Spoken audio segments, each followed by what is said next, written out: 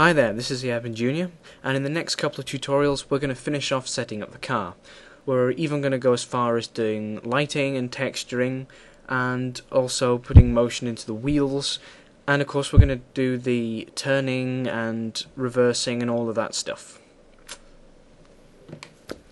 Okay, so this is where we left off after part 2. As you can see, we have acceleration and we have an update method which calculates basically a reaction force. We have our logic nodes here which are allowing all this to happen, and these are all derived straight from the actual body of the car. So I think actually that we're going to start off by doing the lighting and some texturing, just to make it look a bit more interesting. And what I'm also going to do is actually delete the wheels. Well, delete 3 of them. Because what's going to happen is we're going to want to put a whole load of sensors, controllers and actuators onto each of the wheels, and it's a lot faster just to do it to one and then duplicate that. So that's what I'm going to do. So delete 3 of them, make sure you keep 1, and what I'm going to do is begin texturing the actual car. Now if you notice, the actual modeler of the car, again credits are in the description, has created a whole set of materials here for us to use. Now, the Blender game engine does have one major, at least in my mind, limitation in the fact that it doesn't support reflections at all. You have to hard code them, and when you do that, the reflections you do get are pretty awful. Think of things like Source Engine, that kind of thing. You'll notice the only reflections you really get are off water, and even then they're not particularly good. The answer for that is they don't really have native support for reflections, and neither does the Blender game engine. Nevertheless, it does have support for a lot of other things. So, I'm not really going to make much of a complaint about that. Anyway, so we have this set of materials here. And of course, none of these transparency values are actually going to mean anything. So if we move over to change the engine to Blender Game, then we can see what options we really do have. Right. So let's set the texture mode, the actual view mode, to glsl, and pop over to textured shading in the viewport. Oh, and change that back to global as well.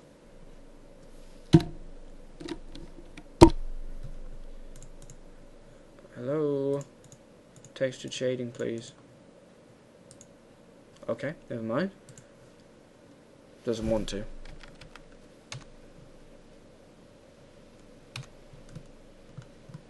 Oh, it's doing the wheel, interestingly enough. Not the car. Oh, that's just got a... There we go, sorry. Yeah, under display, set the maximum draw type to textured. There we go, that's why. I don't know why that was set like that. It's a bit odd. Never mind. Okay. Now here's a tip. If your view ever goes completely off, like completely offset and miles zoomed out and everything, you can easily return to centering around something just by selecting it and hitting the period or full stop key on the number pad. And that will actually center the view around the origin of the object. Well, actually just around the very center of the object. Really useful to get back to where you want to be. So I'm just going to look at this from the side. Now, the main material that we're actually applying is called mesh, I think, because that's that, and that doesn't do anything. Yeah, I think the main material that's being applied here is mesh by the looks of it. Yep. So, first of all, pick a colour for your body. I think since the wheels are green, I'm going to have to go with green. But you don't have to follow me. And we're also going to do something about these headlamps.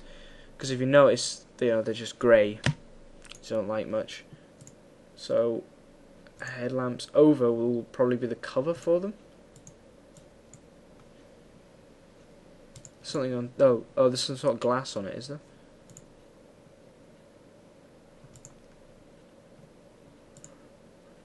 No idea. Yeah, look. Let's have a look at transparency. If I uncheck that, set the alpha. Yeah, there we go. So we can actually make this the color for the lamp. I think I'm just going to set this to white. And what I'm also going to do is put the emit value up. So it actually looks like the lights are on. I think some sort of issue with the mesh here that the black isn't being rendered. Very, very strange. There must be something on top of it or something.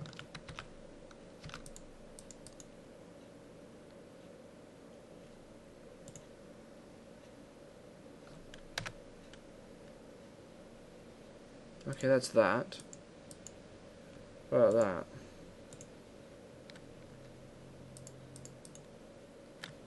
Blender selection, it annoys me. Okay, no, that one. That's weird. Oh no, that's for, okay, never mind. Ignore me.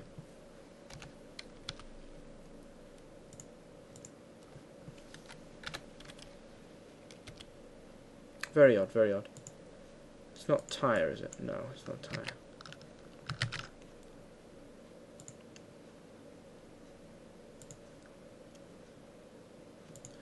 Oh, it's headlamps over.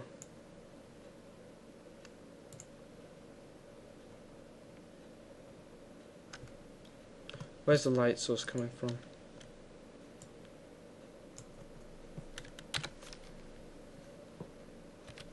Whatever, whatever. I'm not bothered really. Mesh is that one.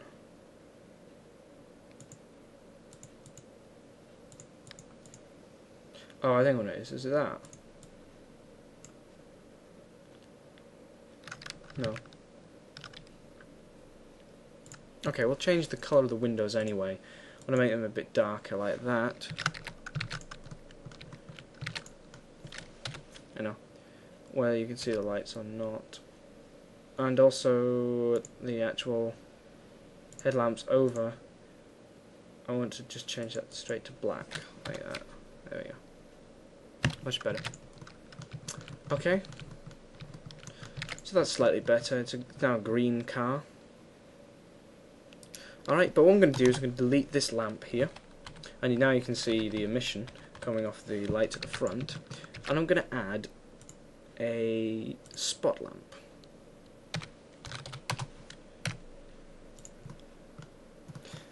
And of course these are going to act as the actual lights on the car.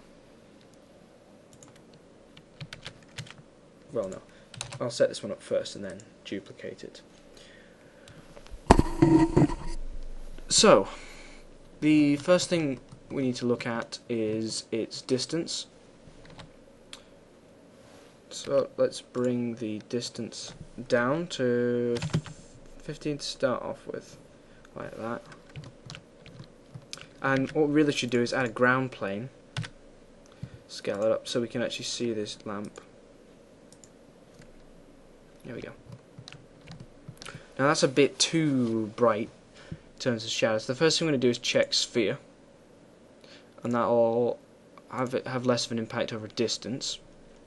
The next thing I'm going to do is go down to blend, the blend value, and this is basically how soft the edges are, so how much it blends into the actual black of the surface it's on. So if I turn this up, you can see the edges soften a lot. I think I'm happy with that, just a bit more. There we go. So it's a bit softer on there. I also want to bring it in a bit.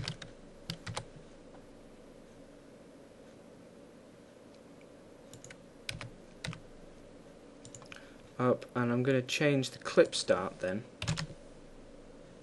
The clip start is where it actually starts shining the light from. Okay, because if we actually look at the light, it's inside of the car. So if I had the clip start at 0, for instance, it would start shining a light from inside the car and nothing would come out. And again, clip end, look, is all the way down there.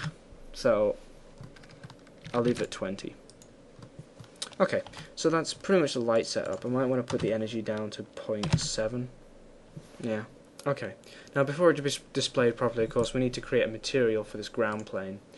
So create that material and put specularity down to 0. We don't want it being shiny. And duplicate it. And we should see two nice beams coming out of the car. Alright, but I mean, tell you what, for those who are fans of Need for Speed Underground, let's add a point lamp. Let's place it underneath the car. You can probably see where this one's going. Shove its distance down to 10. And change its colour to something horrific, like purple.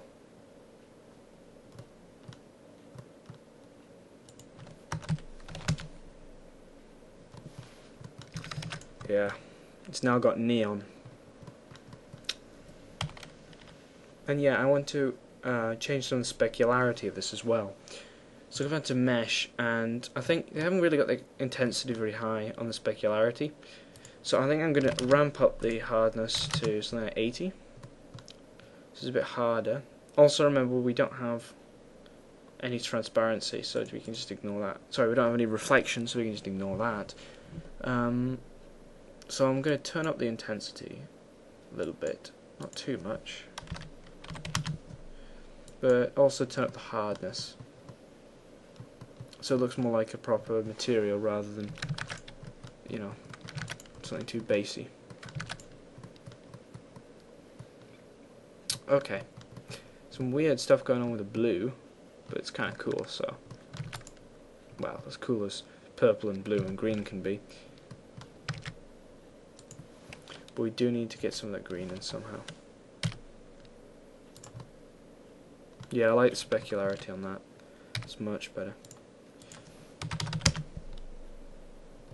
There we go.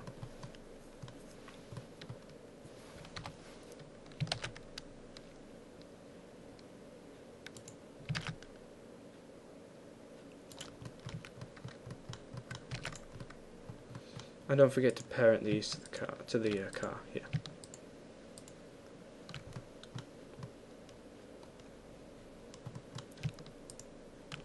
That one, and here are the. Never mind. Here are the two lamps. All of them parented to the body, like that. So now, if I press play, the lamps move with the car. All right, so that's pretty cool. Ish. I might play around with this before I distribute the file so it looks a bit better, but it's basically doing the same sort of stuff.